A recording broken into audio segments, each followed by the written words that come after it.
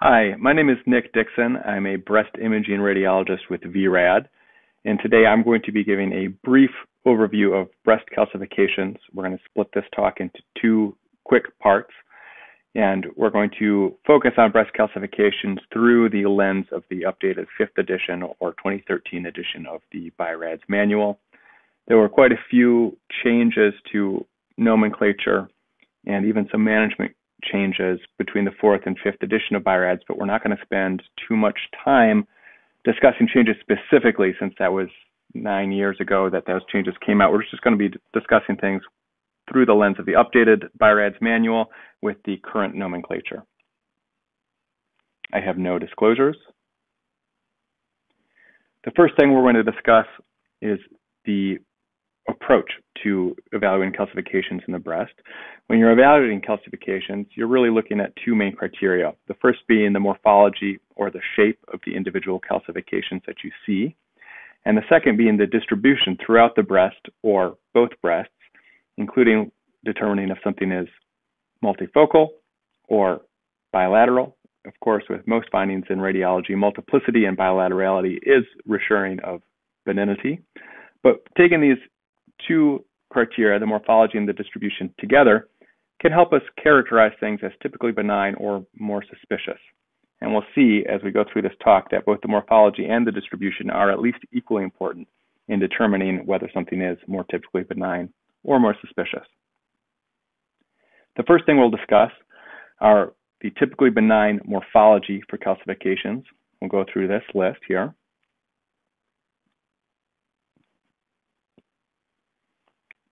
And to start, typically benign calcifications, they tend to be larger, they tend to be coarser, they tend to be round with smooth margins, and they're also more frequently easy to see than their malignant counterpoint calcifications, which tend to be finer, more pleomorphic, and a little bit more faint in the breast. When a specific typically benign etiology cannot be assigned, you should describe the calcifications in the report. That includes the morphology and the distribution of the calcifications, and this can help you determine a management decision. Obviously, benign calcifications don't need to be commented on. If they are elected to be commented on, then you should utilize a vRads 2 benign assessment code rather than a vRads 1 negative assessment code in your report. We're going to start with round calcifications. So round calcifications can be split between round and punctate. Punctate is technically a subset of round calcifications when the individual calcifications are less than 0.5 millimeter in diameter. But round calcifications can vary in size and opacity. And this is kind of a unique entity in the world of calcifications because an isolated group of round or punctate calcifications can occasionally warrant a vRads 3 probably benign descriptor. That's the only example of calcifications meeting a vRads 3 descriptor given in the vRads manual. However, round and punctate calcifications can also be suspicious if they're in a linear or segmental distribution, if they're new or increasing, or if they're adjacent to a known cancer. These should be considered suspicious and biopsied.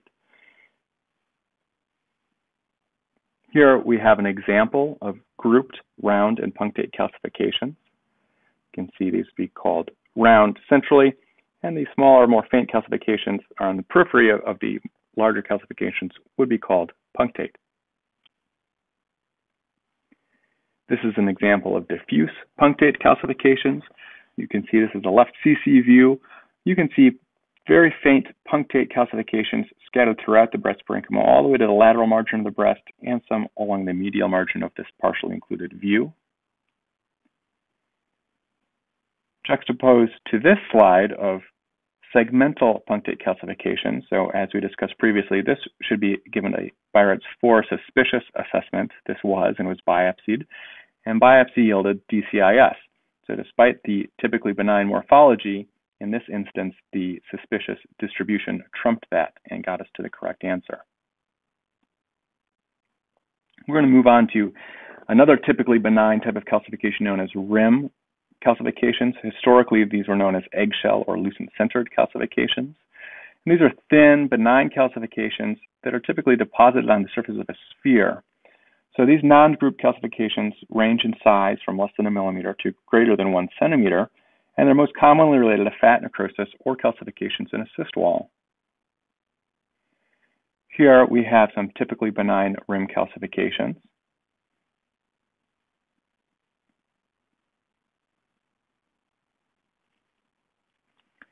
Next, we're going to move on to dystrophic calcifications. Dystrophic calcifications are commonly seen in the breast following trauma or surgery.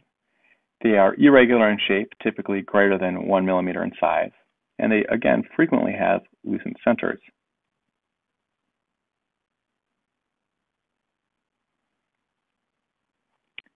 Here are two examples of typically benign dystrophic calcifications. You can see here, these are almost certainly related to the trauma of surgery, given that there are surgical clips present. And here, again, you can see thin, benign calcium deposited in the wall, probably of an oil cyst, again, likely post-traumatic on the right example.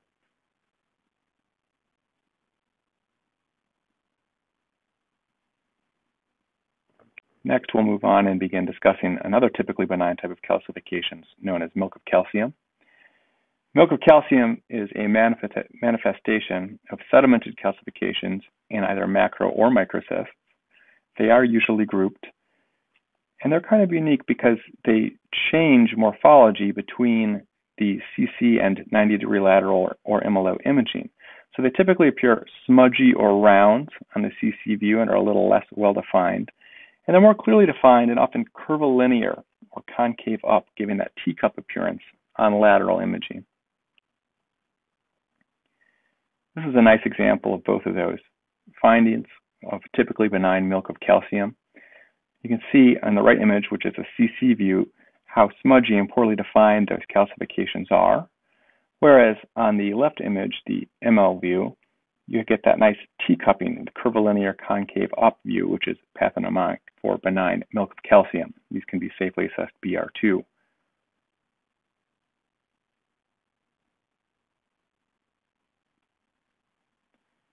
This is another example of calcium sedimenting within a cyst.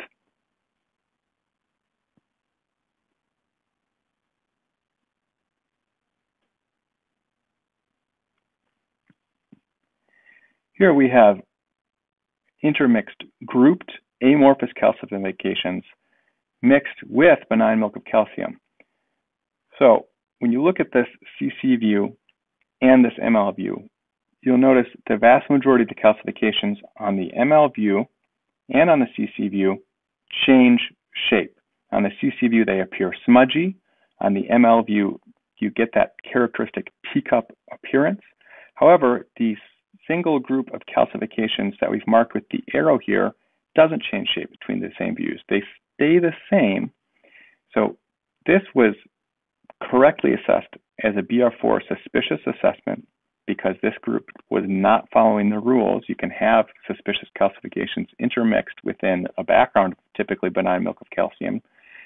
And you can see that this biopsy yielded DCIS. This was a great call by the radiologist. This is a close-up view of that slide, so you can see those calcifications a little bit better.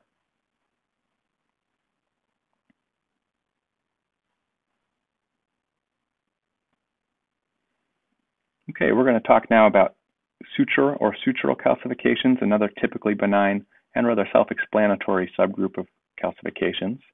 This is just calcium deposition within suture material. You'll see this frequently post-surgical patients. It's typically linear or tubular, and a lot of times the entire area of suture is calcified, and you can see the entire knot, making this relatively easy to assess and diagnose. We're going to talk about another typically benign type of calcifications, coarse or popcorn-like. These large calcifications that are 2 to 3 millimeters in size or larger are produced by involuting or degenerating fibroadenomas. Here is another group of these typically benign coarse or popcorn-like calcifications. You can see these are multifocal. Okay, and again, multiplicity is reassuring of benignity, especially if bilateral. However, when calcifications are this coarse, these are considered benign by default, given their popcorn-like appearance. So even a single group of these calcifications should be given a vRad's 2 assessment.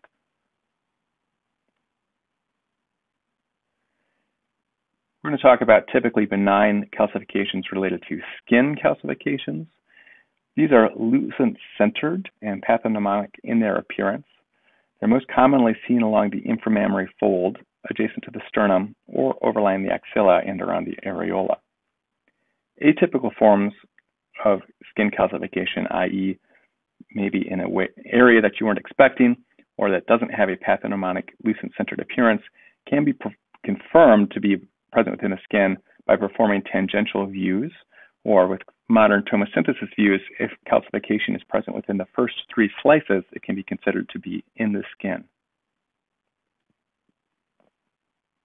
This is an example of classic lucent-centered calcifications in a peristernal location on both sides. Again, multiplicity, bilaterality, and a pathognomonic benign appearance are all reassuring. If a benign diagnosis and a BR2 code can safely be assessed for this patient with no further follow-up required.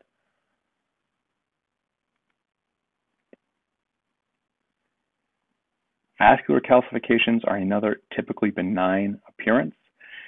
These parallel tracts or linear tubular calcifications are clearly associated with blood vessels. When they are evolved to the point that they are in this example, this is not a diagnostic dilemma. However, sometimes in an early vascular deposition, it can be a little tricky. You can feel like it's probably a vascular calcification, but you're not quite certain yet. And although that's not a vRad's manual sanctioned use of BR3, that is a relatively common use of BR3, is presumed involving vascular calcifications. A lot of times, 6 or 12 months later, you can confirm that these are indeed vascular calcifications and end the patient's follow-up protocol. Another typically benign type of calcifications are large rod-like calcifications. These are associated with ductal ectasia, forming solid or discontinuous smooth linear rods. They're typically rather large, greater than 0.5 millimeter in diameter, and follow a ductal distribution radiating toward the nipple. These are typically bilateral, typically in patients older than 60. Okay?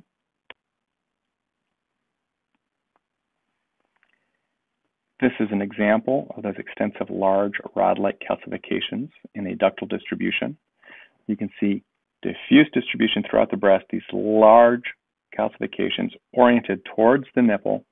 This is classic for what we call secretory calcifications, or alternatively, another pathology term for that is plasma cell mastitis.